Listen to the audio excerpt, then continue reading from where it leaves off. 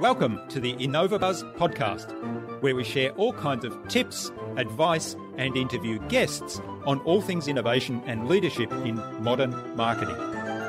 Each episode is a conversation with inspiring people who make wonderful contributions to our knowledge in these areas and spark curiosity and ideas to pursue. Join me, Jürgen Strauss from InnovaBuzz, and let's get into today's masterclass on this InnovaBuzz podcast.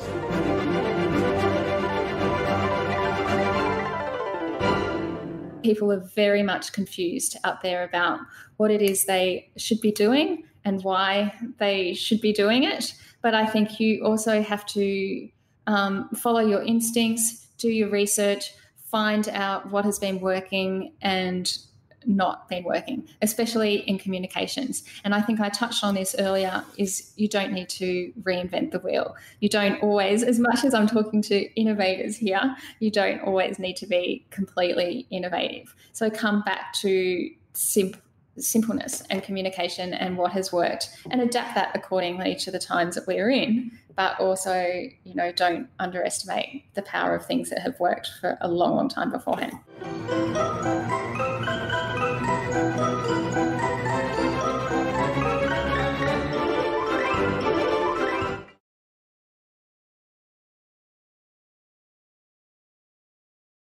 Hi there, Innovator. It's great to be back with another episode. I hope you've had an awesome week so far. And I hope you enjoyed my recent conversations with Steve Sims, the author of Bluefishing, and with Dr. Sandy Eveleth, optometrist and digital marketing consultant, as well as master connector. I'm really excited today to have on the InnovaBuzz podcast as my guest, Nadine McGrath of Creative Content Co. Nadine has worked in journalism, in public relations, and in content marketing for over 20 years and has enjoyed an illustrious career in senior media roles.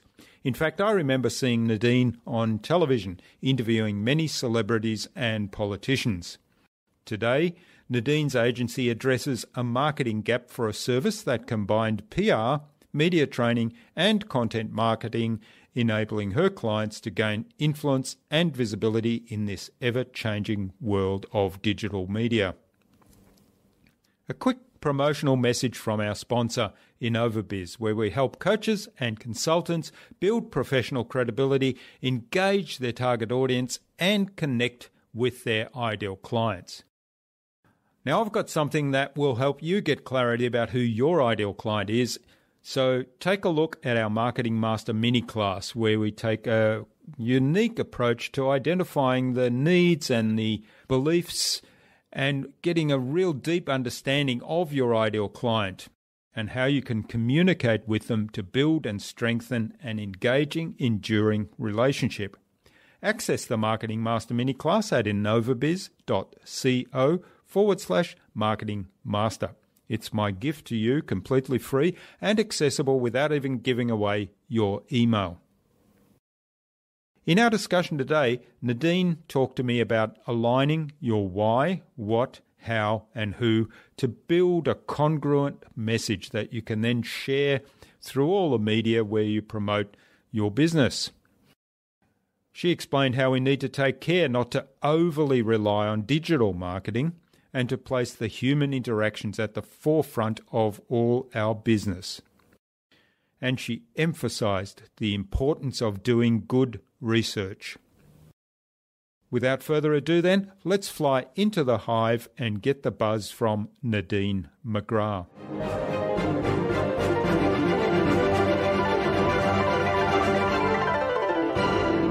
Hi, I'm your host Jürgen Strauss from InnovaBuzz, and I'm really excited to welcome to the InnovaBuzz podcast today from Brisbane in Australia, Nadine McGrath, who's a journalist, a PR consultant, and she also runs Creative Content Co. Welcome to the podcast, Nadine. It's a great privilege to have you as my guest. Thanks very much, Jürgen. It's great to be here. Sonia McDonald, who was our guest. Now, I normally say episode number here, but she was on an episode that we have to re-record because of the quality of the recording. So I don't know the episode number yet, but Sonia suggested that we have a conversation with you, Nadine. So a big hello to Sonia. Oh, thank you. We've been doing some great work with Sonia. She's an excellent leadership coach, and it's been great to take her brand to the direction we're going. Yeah, and we had a wonderful conversation. It's just the recording didn't work out, so we're going to redo that in December, I think, and looking forward to that again. Nadine, you started out in a career as a TV reporter, progressing to senior roles with News Limited and with Australian Associated Press, and you've reported on a whole range of different things and, in fact, interviewed people from royalty to prime ministers. Now, I know that I've seen you on TV and I've seen you do interviews, so I'm kind of a bit intimidated today to interview someone who's got so much experience in interviewing. But it's really great to speak to you in a two-way, person-to-person environment. And of course, I've got an out because I like to call these conversations and not interviews. Now, today you work with purpose-driven leaders to help them get their stories out into the world in a way that creates impact and that they can have impact with what they do. Now, before we start talking about all things media stories and PR, tell us a little bit about how you did get to where you are today and what some of the pivotal moments were. It's an interesting journey. It's been a really interesting journey. And I want to sort of start back in the days, I know it seems a while, of when I was at university. And I'm older, I'm probably giving away my age here, but it was in the 90s or in the mid-90s. And I remember being in a lecture theatre and the lecturer was saying the internet was coming and it was going to change the face of media and marketing forever, that we were going to have 24-hour news cycles, that we would see marketing going particularly from mainstream media and television to digital or anything. And at the time, I remember thinking it was a bit of science fiction, I suppose. But then we went on and my career progressed, and I started off, as I said, in television journalism down in Victoria, actually, and then moved up to Queensland, where I worked with News Limited, Australian Associated Press, and then into public relations. And I also had some children among there, and I kind of thought, wow, the media really is changing, and I need to, I suppose, future-proof my career. And what am I going to do? What do I want to do? And how am I going to go from here? So I learned a fair bit about content marketing. I did a lot on this rise of digital and the 24-hour news cycle. And then I thought, wow, what I really wanted to do was help purpose-driven leaders, or leaders, I suppose, to tell their stories, whether that be not just in the media, in mainstream media, but also online in this new digital realm. And that's what I'm doing now, along with my partner, with our sister firm, K by Design. She's big into quality management and big into strategy. So we sort of take people all the way to ensure that they're PR ready and that they're also got that really strong presence online and also offline to, in the end, to sell their products, to sell their services, I suppose. Yeah, that's great. And we were having a conversation before we started recording about the rise of digital and how people tend to perhaps over-rely on digital in their marketing or PR or whatever that might be. So give us your take on that, because I think, there's a lot there that's consistent with my message about building relationships with people and making it all about a human-to-human interaction, and forgetting about how you do that is kind of secondary. Yeah, I think so. It's really important. We have done a lot of work with different clients, and you have to remember that my background too is first and foremost will always be in research and talking to people and investigating people. So investigating different things that have happened. So I've sort of been watching this rise of digital over the last 10 or so years.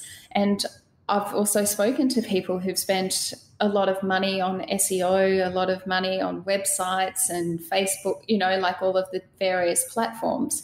And I've realized that while they might have this strong presence, they might have even the high SEO rankings, when it actually comes to the crunch, what is it they actually do is not communicated still really well. So people might be going there and you're just going, I still don't get what you do.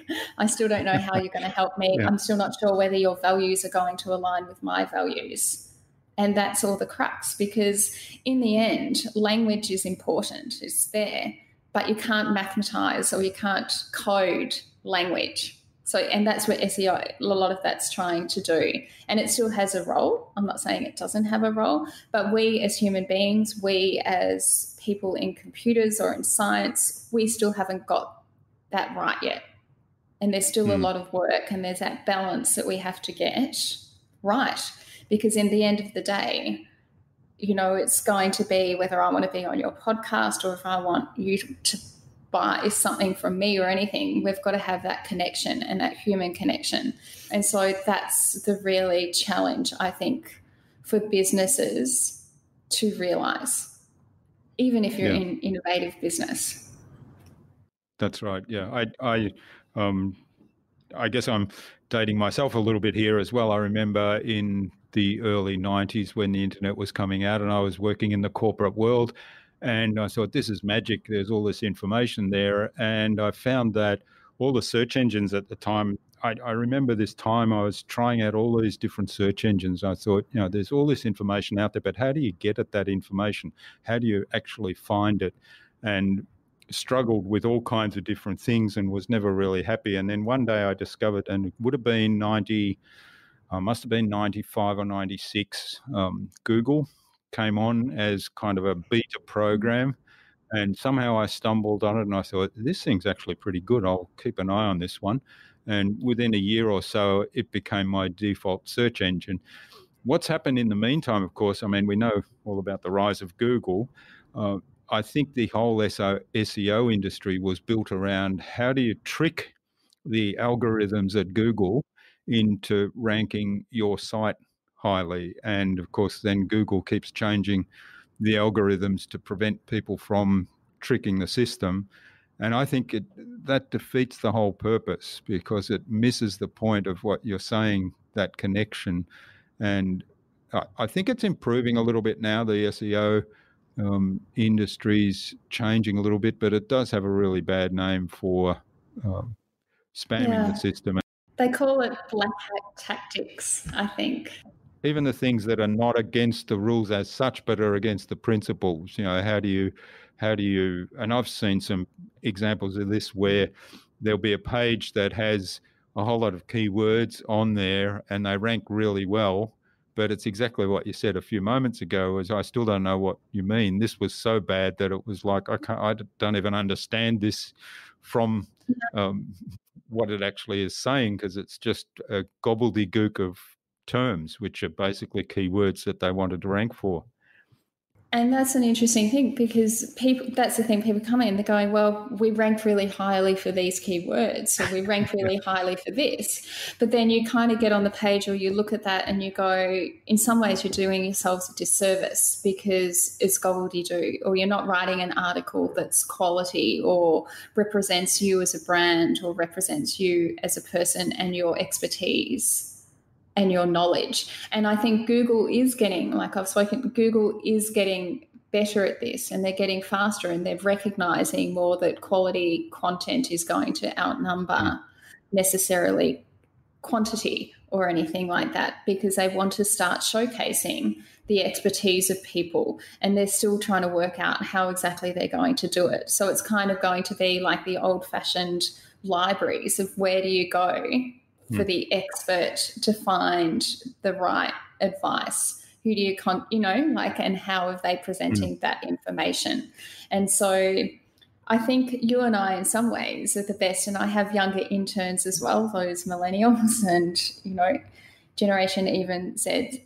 You're kind of teaching them, in some ways we're still lucky, fortunate enough that we remember the days pre the internet, or anything where you actually had to do your research, you had to read the newspapers, you actually had to talk to people to find things out.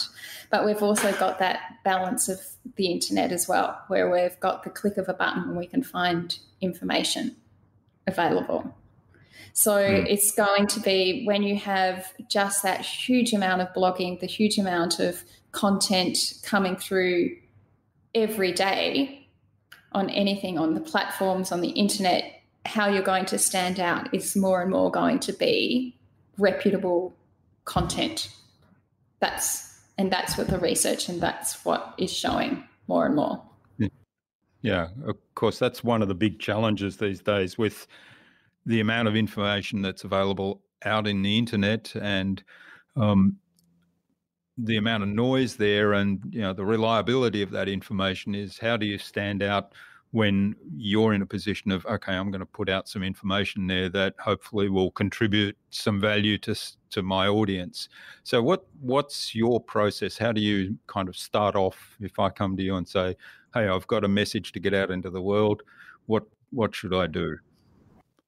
Oh, it's an interesting one. Normally I would refer you to, first of all, I'd sit down and I'd work with my partner, I suppose, in things, and we go with K by Design and we look at the strategy as an all. We take you back to the very basics of what is it you do, why do you do it, what's your business, do you know what I mean? And we kind of work through all of that. What has been working so far for you, what hasn't been working, where's your target market, and we do all of that kind of research, and we look at where, how things can be improved. Sometimes it's a case of actually having to rebuild a website or restart it, but we also look at offline as well. We don't just go, not everything for us is online anymore. It's just, we look at other ways in which we can even connect people to people and go, this person would be good, or why don't you look at this industry or anything like that. And that's a fortunate thing of us, is that we have those connections, and we also have that idea that we can kind of go, look, we need to do some of that stuff online, and we've got the resources and the capabilities to do that, but let's also look at other avenues as well. And we make sure that you're beyond, I suppose, digital. We look at, okay, so once someone comes to your website or whatever it is, once people want to do that and they want to, are you sales ready? Are you marketing ready? How are we actually going to talk to them as a person? So, it's also that as well.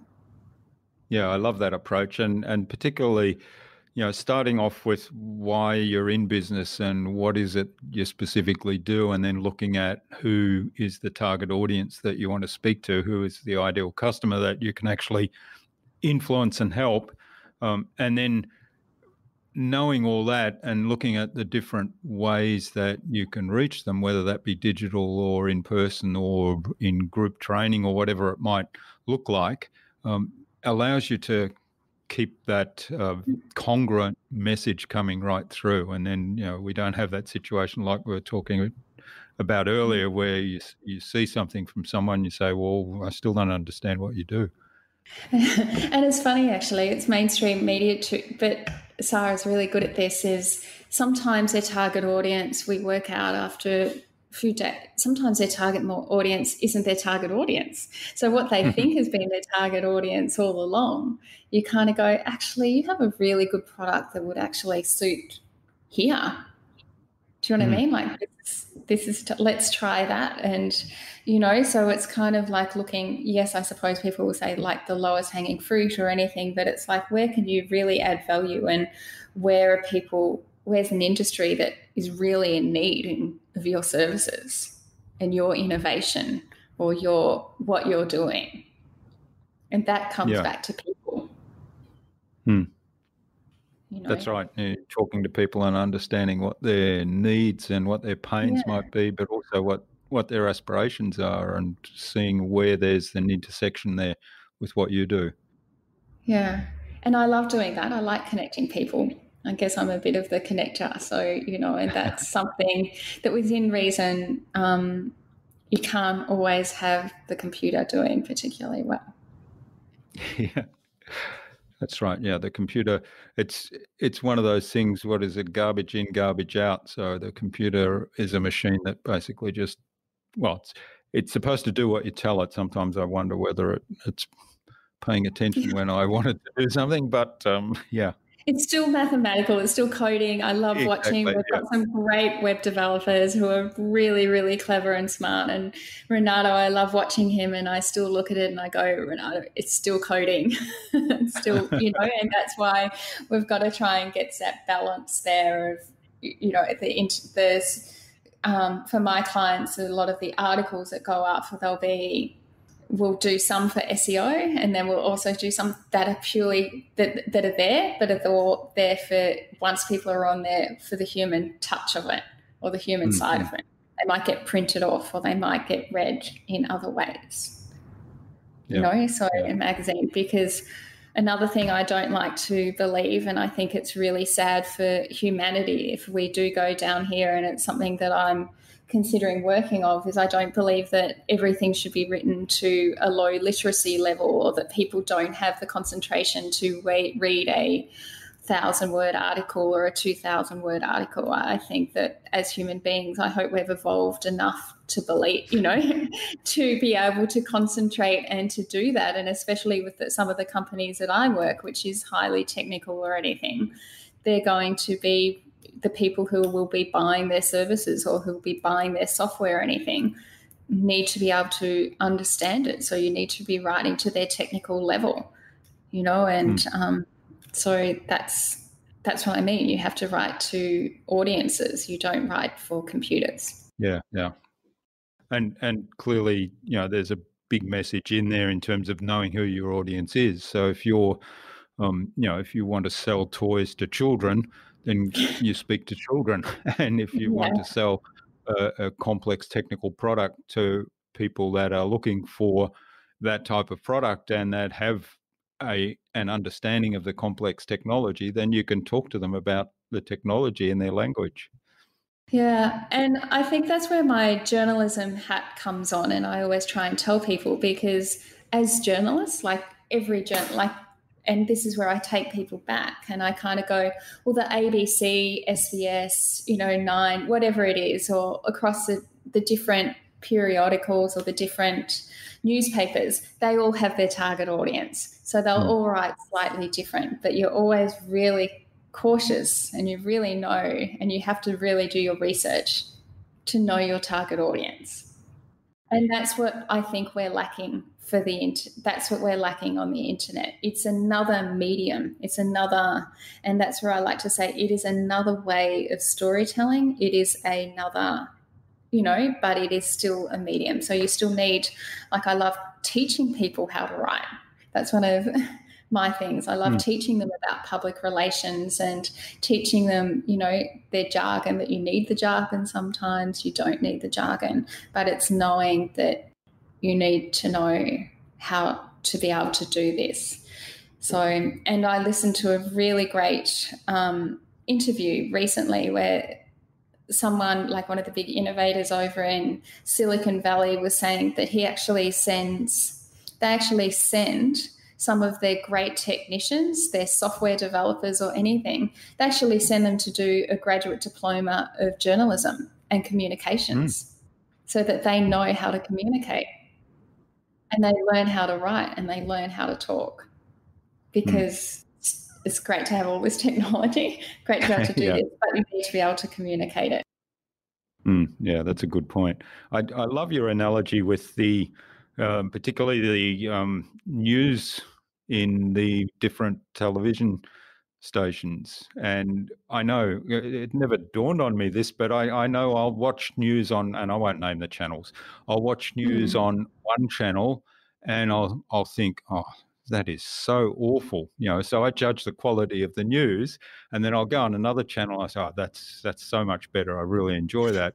And I'd never thought of it in the terms of that one that I think is awful, I'm not their target audience. They're pitching to a different audience, so therefore that's what they're presenting, what that audience expects. Whereas the one that I think is wonderful, I'm their target audience, and so they're doing a great job. They're both doing a great job of pitching to their target audience, and in that, filtering out who you don't want in your tribe or in your viewership in this case is actually part of doing that. And I think we tend to forget that. It's really that if anyone can take that away from your podcast today, that's how you've got to kind of just take it back to basics and think very much like that. It's kind of like, just remember who's your target audience. It's like what movie I like might be a different movie to what you like, or what TV show or anything like that, or news. So it's kind of got to be, that's the target audience. People are creating these for their target audience. And that's what we need to do with our sales process, with any marketing material, with public relations or storytelling. When we come to present our work. Yeah. Now, you've mentioned storytelling a couple of times, and I did want to explore that in a little bit more detail. So, and you mentioned, that it's really important to build those human relationships, and we've been telling stories for ever since humans kind of evolved, I guess. And how do you go about telling stories in business that kind of doesn't look like you're just kind of relating a story? I love storytelling. Well, first of all, I suppose in some ways I take the news hat on. I like talking to people. And I put then on my news judgment. So I might talk to you for an hour or something about like what it is as a founder or as a director, or anything like that, and go, why have you started this company? What is it you're doing? What was in your background? Da da da da da da da da da. And we'll just have a conversation, a human conversation, and I'll dig a little bit, and then okay, that's it. That's my news. That's our angle that we'll have. And so that's how we sort of, I guess that's how we get our news story. And that's just that one sentence, and things will flow off from there. And people talk a lot about storytelling in business, and there's lots of different formulas. Again, I think it's really quite funny. We live in an era where people are trying to code or to systemize things. Like, this is how you tell a story, and this is this, and what type of person like storyteller are you, and this. And I think we don't need to overcomplicate things. We just need to come back to basics. So to give an example, I did a story, I did some bios and a story for a company earlier this year, but it was one that has stood out for me this year. And it was about, the CEO was telling me they'd had lots of different companies over the years doing their work. But the CEO was telling me that, I said, how did you get involved in the company? How long have you been there? Da, da, da, da, da. And he told me that he had actually, was one of his first jobs out of uni, and he'd climbed through the ranks, basically. So he'd worked, and the other person who'd given him a job had retired, and so now he was at the helm. And I thought, that's an amazing story, because he has been right through various positions in this company, and that was a human side of that story of who he is, and what he had done. And so people can connect to that, and it humanizes him more than just, I am this, this, and this, I have this qualifications, I've done this, and my aim for this company is to be this. It's like, that's a human side. And they're the little nuggets that I call them gold. When I find things like that, I just kind of go, they're the great things that I love to find. So what's important there for me, I think, is doing the research into who that person is and what makes them unique. How do you suggest someone goes about that for themselves to identify whatever that story angle might be? Because I was having a conversation earlier this morning and about uniqueness, and one of the things that I always find myself is that there's a whole lot of little things that we know or have done that we kind of take for granted. In fact, they get suppressed into our unconscious, and we do them on a day-to-day basis. And every now and then somebody will say, wow, how did you do that? And that is just amazing. And for me, it's almost automatic. And yet that might be something that could be a story angle? How do you go about identifying that for yourself? I think sometimes you need external review. So you need someone to talk to. You need someone in your little circle who knows you pretty well to go, hey, I'm wanting, if you're, say, a CEO and you're wanting to write a bio or you're wanting to do something or other, you need to talk with, you hopefully have a nice relationship with your team and you're able to talk to them, even your wife or your partner or anything like this, and go, what do you think has it been about my career that stood out for you? What type of person am I? And then just think back to your career. How did I become, reflect. We never take time for reflection. How am I here? How am I here doing what I am doing today? What were those, look back, it's a bit like those sliding, do you ever see the movie in the 1990s with Gwyneth Paltrow with sliding doors moments? And it was a really good one. And you kind of just got to take that back and you kind of go, what are the sliding door moments of my life? Or what are the things that made me become an entrepreneur or an innovator or anything that did that? And they're sometimes those little nuggets. Or who were my mentors in life? Who did I admire? Who did I want to be like? Or who are the people that kind of contributed to who I am today? And it might be a lecturer.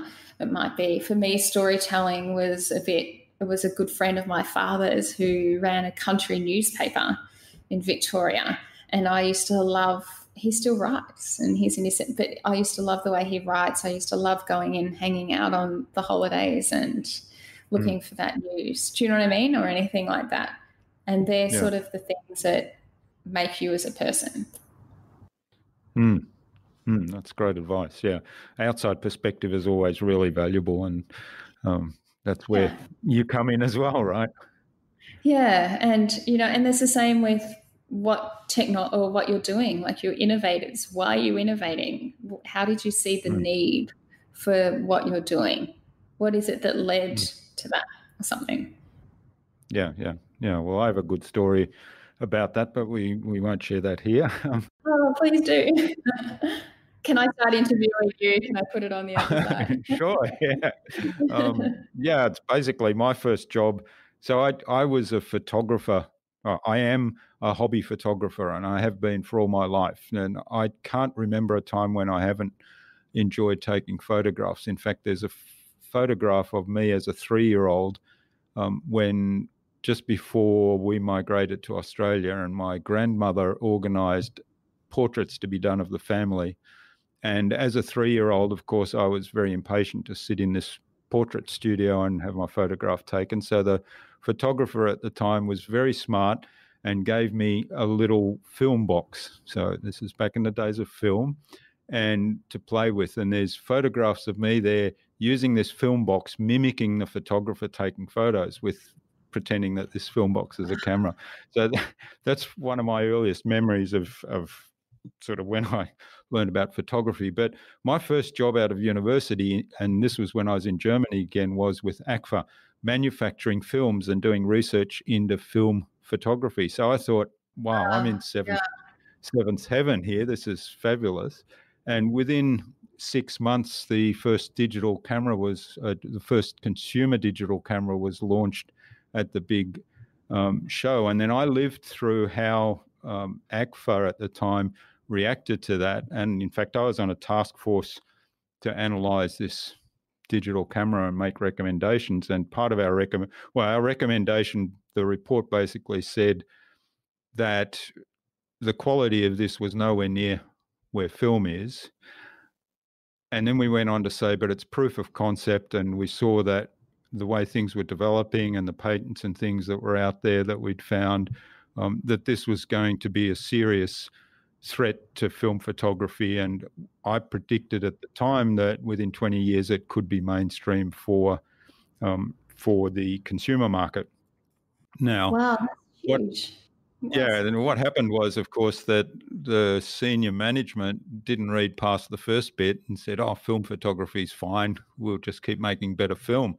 And I think the same thing happened at Kodak and Fuji and the other big manufacturers, and we all know what happened to them. And I saw the writing on the wall pretty quickly and moved out of the photography industry into something else. So that was kind of when I first thought, well, people are going to be innovating everywhere, and they're going to be looking for new ways to do things and understanding what you're actually delivering. So Agfa thought they were in the business of making film for photographers, and the same for Kodak and the other ones. But what they were really doing was giving people the means to create memories. And so now there was suddenly another way to do this. And I was wrong about the 20 years. It only took 10. It certainly has changed, and I think I've even seen the changes in film as well throughout my career. But it's interesting. It's become a bit of a novelty now, hasn't it? Like it is, yeah. It's coming back a little bit. Coming back, and that's an interesting thing too, because print is making a little bit of a comeback as well. So like magazines and newspapers and things in some ways as well. It depends on what you like. Like if you're tactile and you like being able to hold something or touch something, they're realizing that there is actually a place there. So sometimes I think we find people go all one way, and then all of a sudden things are slowly coming back. And that's why I think we have to be aware of that in our industries, and don't discount everything. That's right. Yeah. Well, one of my clients gave me a calendar yesterday for 2020. It's a huge calendar. It's about what is it, A2? Yeah, it's really big, and it's got these magnificent photos on there. And I was stunned, and I got a lot of joy out of that, and I'm going to hang that somewhere and get a lot of joy out of those pictures. And I thought, well, that's an example of people going back to something print rather than digital. So it comes back to what we were talking about earlier, though, doesn't it? That relying on just digital is not really a good thing these days.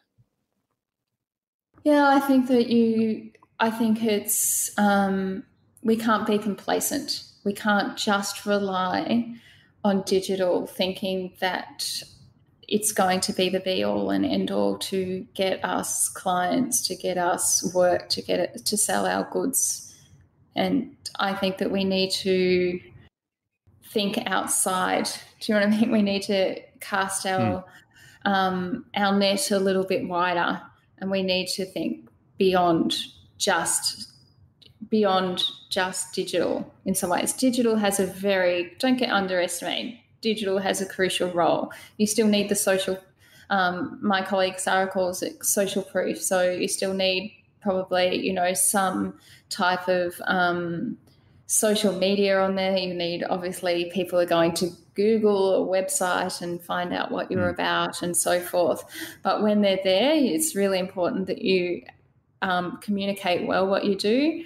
And it represents you. And then hopefully when you get them beyond that, or you have something, you're ready to talk to people offline, or you're ready to just talk to them offline through connections or other means as well. Yeah, that's great.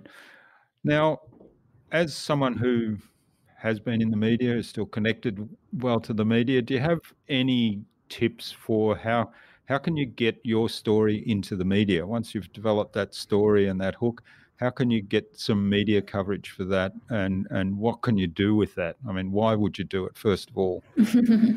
Okay, so it's really, I call it being PR ready. So when you do want to get into the media, that's when digital does come in handy, in that people are going to do their research on you. So people are going to look at your sites, look at if it's different platforms and so forth. I won't name them, go through them all, and just to see that you are who you are.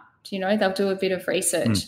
But when it comes to, and you want to look well, you want to look professional, you want to make sure all those things, like your old-fashioned office or your old-fashioned shop front or anything looks professional there. So that's important. But when it comes to the media and when it comes to journalism, you've got to realise that the story isn't actually about you. It's about their audience. They don't owe you anything. They don't have to give a story or anything about your Fangducal technology or anything like that. It's about, okay, how is this impacting their audience? How is this going to make their lives better? Or what is it that you're doing? What's the news story in there? And that's when you come back to your basic, that's when I always come back to like my basic news principles, I suppose. Like, is it new? Is it innovative? Does it affect people at large? Does it, all of those types of things. And so that's when that's when we actually have to sort of always think, which we should even, I suppose, predominantly in our marketing material as well, think beyond ourselves and look at an audience at large and go, how is this helping? Like, what is it that I'm doing that is contributing to humanity or, making the world that little bit of a better place for people? And that's the news stories that we often try and pick up. And sometimes people will come to me and they'll say, I've got a news story. And I'll go, that's not a news story. That's not the story. We're not going to put that release out. But then I'll keep talking to them. I'll get to know them. And then I'll go, they'll tell me something like they'll say, I had a client and this happened with that client or whatever. And this is what we did or something. And I'll go, that's our news story. Do you know what I mean? Like, that's the angle that we want to take. And so that's that. But yeah. Yeah, well, that's great advice to really make sure it's about the audience. And if you're approaching a news journalist, it's about their audience and what value you can add. And then I guess what's unique. One of the things that I think a lot of people forget is, and I'd like to get your comments on that, but journalists are looking for stories all the time. I mean, it's like, I talk to my clients about publishing blog posts and they say, I'm not sure what that I've got a story or I've got something to write about right now, and we work through that process. But I'm imagining that journalists are also in that position of always under pressure I've got to have another story for the next news report or whatever they're writing for or producing. Yeah, it's an interesting conundrum because on one hand, they're 24-hour news cycles now, so journalists are under more pressure than ever. There's also been enormous cutbacks in media outlets and newsrooms, so they sort of don't have the time to write a lot of good stories so much as well, and to do all the investigative journalism that I love and that is important. But so it's sometimes if you can help provide them with an angle or a story that is kind of half there, that they can do their own research and adapt, that's actually a really good thing. It's quite helpful. But on the other hand, everyone's wanting to do that. So if you're a journalist, you can end up with hundreds of, emails or pitches a day. So that's why it's important that you stand out in there. And there's no guarantees with public relations that it's going to be picked up. But you also have to pick that's where you pick your audience. So you kind of pick up the outlets that you think would be interested in your story, like who writes about the work that you do. Look at sort of different things, look at news of the day and sort of keep your eye on the news and go, I know about that. I can provide another angle or something to to a journalist on that to take that story further and things like that. So, yeah. Yeah, great advice. Yeah. So it help make the journalist's job easier as well as focusing on what value you're adding to their audience. Yeah, and just building relationships as well. Like even if even if they don't use your story or anything, but you can sort of provide them with a little background or lead them in the direction of someone else who can provide more information. But you're front of mind then, so they know next time when there's a story that could be really good for you or you could provide input, that it's there. It's again, with everything we do, it's that crucial relationship building. Yeah. It's a kind of a philosophy that works in all situations, isn't it? Because we can't do everything ourselves. No, we can't. Yeah. It's really important. All right. Well, this has been fascinating, Nadine. I'm really enjoying this conversation. We could dig so much more into relationships in different areas and marketing and PR and media, but I'm aware of the time, so I'd like to move on to the buzz, which is our innovation round. It's designed to help our audience, who are primarily innovators and leaders in their field, with some tips from your experience. So I've got 5 questions. Hopefully you'll give us something to inspire the listener to go and do something awesome. 5 about me, Jürgen. Let's go. All right. What's the number one thing you think anyone needs to do to be more innovative? Ooh. Be less innovative. Don't try and reinvent the wheel, really. Sort of come back to sometimes, especially in communications and so forth, come back to basics and what has worked before. Yeah, that's great advice. I know that a couple of my guests have said, look outside your industry, what's working in other industries, and see what you can adapt there. So that's kind of a variant of the same thing, isn't it? Yeah, it is. I think so. Often people are chasing that disruptive innovation, and so they kind of drain or wash the baby down the sink with the bathwater, so to speak. I think it's because like the word disruption has become so used now, and everyone's wanting to be a disruptor. But if everyone's a disruptor, this is like a question. Is everyone a disruptor? Do you know what I mean? Like if everyone's being a disruptor, are we all really disruptors? So it's the person that's holding the line becomes the disruptor because they're the outlier. Yeah. You can be an adapter on the other hand, and you can adapt things to work and, like just look at what's working and what's not working and talk to people. Yeah. All right. Thanks for that. What's the best thing you've done to develop new ideas? Probably comes back to communication again. Communication, research, and talking to people, finding out what has worked for them in the past, what campaigns or anything, has done well for them and what hasn't done well, what's working, what's not working, and just digging that little bit deeper. That's how, and then coming up with something, going, let's try this. And let's do it differently. Yeah, that's great. All right. Now, do you have a favourite resource that you use most often? Are we talking technology? Because sometimes it doesn't have to be technology. Yeah, I think in terms of resource or being more productive or anything, I actually like to disconnect. I like to go offline a little bit and to be more creative, to go for a run is when I often have my best ideas. I'll come up, or I'll be stuck on something if I'm writing or doing anything, and I'm just like going, I've got writer's block, or we're stuck on anything, or where am I going to take this, or strategy.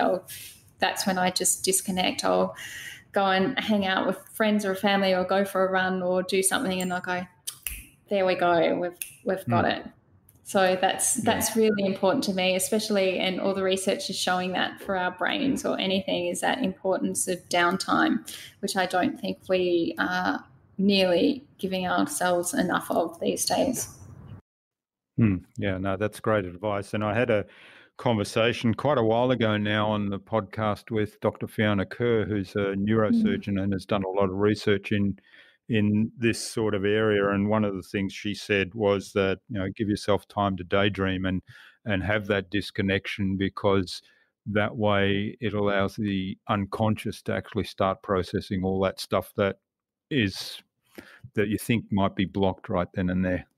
Yeah, and I had a really interesting conversation yesterday with a man who's now in his 70s, but he's been mastering something. You know how you hear the 10,000 hour rule of just mastering something and taking the time to really master something, and that's what he's been doing for the last 10 years when it comes to artwork and painting. And he's been documenting his journey the whole all along the way. So it was just sort of fascinating. And he was sort of even saying that we're not giving, and I think this is a bit of a danger for all of us as humanity and for our children or anything, is we're not giving ourselves enough time to daydream. We're not giving ourselves enough time to master things because we want to do everything straight away. And as innovators, it's really important that we do that. We do realise that, things take time. The old saying, Rome wasn't built in a day, is actually really still relevant in this fast-paced digital age.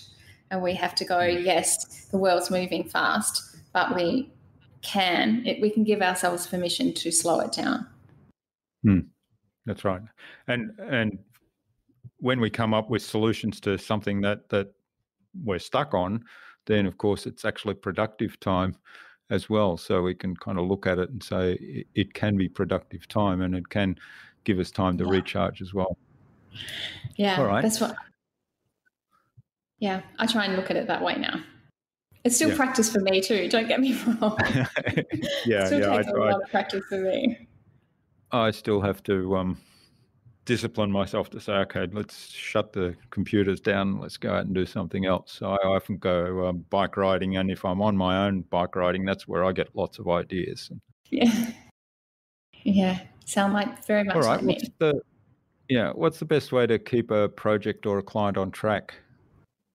Oh, I do have clients that go off track quite regularly, but I think you've always got to kind of pull them back in and go, okay, what's your mission?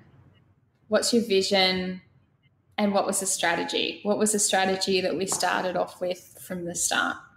And then we're trying to go, how's that going? And is that strategy working? Then we need to come back to that strategy and go, having a map, I suppose. I mean, the map can change along the way, and it's got to be a bit fluid. But if they have sort of like a guidance and they know how, this is our plan, then that seems to be a little bit of my way to keep them on track. Yeah. So keeping the whole vision and the end that they're trying to achieve in mind, and then looking at the process always. Yeah. All right. And what's the number one thing anyone can do to differentiate themselves? We have touched a little bit on this. To differentiate themselves, I think they need to look a little bit about themselves as human being, their background, because no one's background is the same. Everyone's journey is just like your fingerprint or your thumbprint, and so it's all going to be very different. So they need to look at the human side. What is their organisation doing that's different to anyone else, even from their competitors? And they need to sort of nail that down. How are they servicing people differently? And then they just sort of that's the way in which they need to sort of look at how they're differentiating themselves, I suppose. They need to just go, how am I different? How's my background different? How are my qualifications different? How's our technology different to anything else? And then they need to communicate that. That's where it comes back. They need to be able to communicate that well. Yeah, well, and you've given us quite a bit of advice on how to communicate that. But I guess the self-awareness is always a bit of a challenge to really understand how am I different. But I love the analogy of the fingerprint. So, your fingerprint, your DNA is unique. So therefore you are unique and different. So be aware of what that is. All right. Well, thanks, Nadine. This has been really great. Now, where can people find out more about you and maybe even get in touch and say thank you for what you've shared with us today? That's fine. If anyone wants to come on, I've got my Creative Content Co website. So that's just www.creativecontentco.com.au. And then it's a bit like the plumber's house. There's going to be like McGrath Media arm of that as well, which is sort of the main company, I suppose. And that's more the public relations side that I do. I'm also on Twitter, and I'm also on LinkedIn. We'll post links to all of those in the show notes, and people can reach out. That would be great. I always like hearing people's stories, and if I can be of any help, then that would be lovely too. Great. All right. So what's the number one piece of advice you'd like to leave our listener today, particularly in the area of leadership and innovation? I think that we have to do our research. This is the thing. You're going to be told a lot of the time I think people are very much confused out there about what it is they should be doing and why they should be doing it.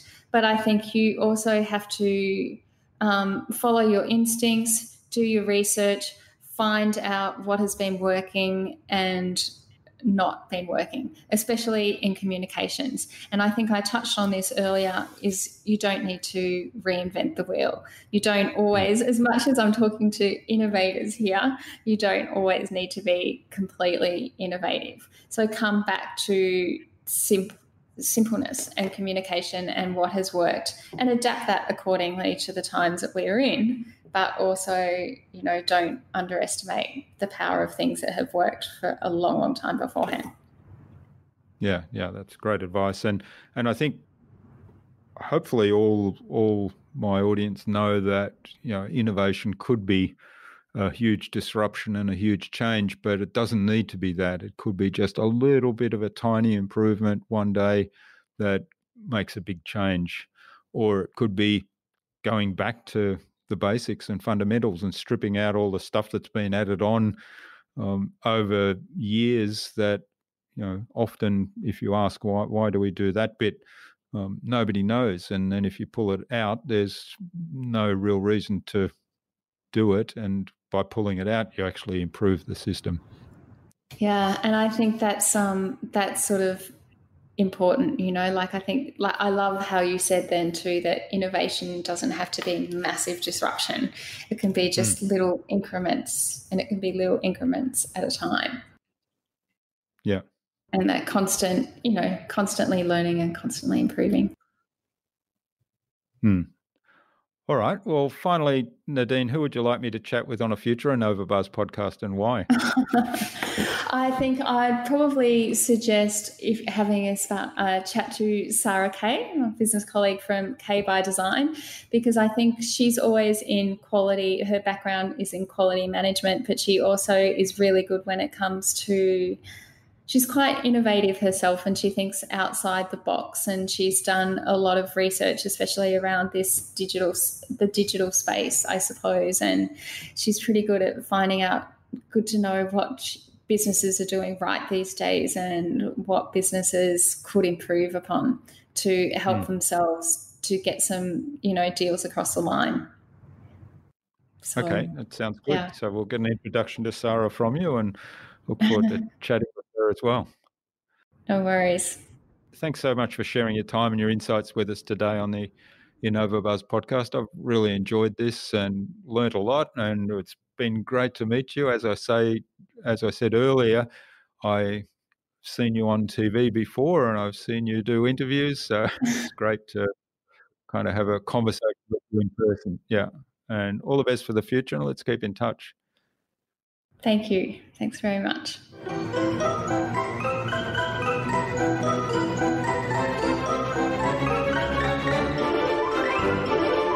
I hope you enjoyed that really engaging and informative conversation with Nadine and took something away from what she shared with us today. She shared so many valuable insights on getting your voice heard and gaining visibility that apply across the board in all business. What stood out for me was her focus on doing good research first, which is something that often gets overlooked in today's rapid response, always connected online world. I'd love to know what you took away from Nadine's episode. Leave a comment below the blog post, which you can find at innovabiz.co/Nadine McGrath. That is NADINEMCGRATH. All lowercase, or one word, innovabiz.co/Nadine McGrath. When you go there, you'll also find contact information for getting in touch with Nadine, as well as links to the Creative Content Co. website, to her social media pages, and the other resources that we spoke about in today's conversation. Nadine suggested we have a chat to Sarah Kay of Sarah Kay Designs on a future InnovaBuzz podcast episode. So, Sarah, keep an eye on your inbox for an invitation from us to the InnovaBuzz podcast, courtesy of Nadine McGrath. Remember to check out our Marketing Master mini class at innovabiz.co/marketing master. It's my gift to you, my listener. It's free and completely accessible without giving away even an email. But most importantly, it'll help you gain absolute clarity about your ideal client in a very unique way. A lot of depth of information there that will help you communicate with them to build and strengthen an engaging, enduring relationship. And if you'd like our help to go even deeper into marketing mastery, or indeed if you want help in producing your very own podcast, then send me an email to jurgen@innovabiz.co and we'll set up a quick call just to have a conversation and find out if we're a good fit for one another. Tune in again next week to the InnovaBuzz podcast. We've got some more fantastic guests lined up, including Elsie Flennard of Enterprise Now and April Sprintz of Driven Outcomes. Stay connected with us by subscribing to the InnovaBuzz podcast at innovabuzz.com/subscribe. innovabuzz.com/subscribe. Make sure you never miss another episode. It would also mean a lot to me if you leave us a review, because what you think matters. I'd love to hear your thoughts, your ideas, your suggestions, or questions you have, so go ahead and share them in the comments below the blog post for this episode. Until next time, I'm Jurgen Strauss from InnovaBiz. Remember, be awesome and keep innovating.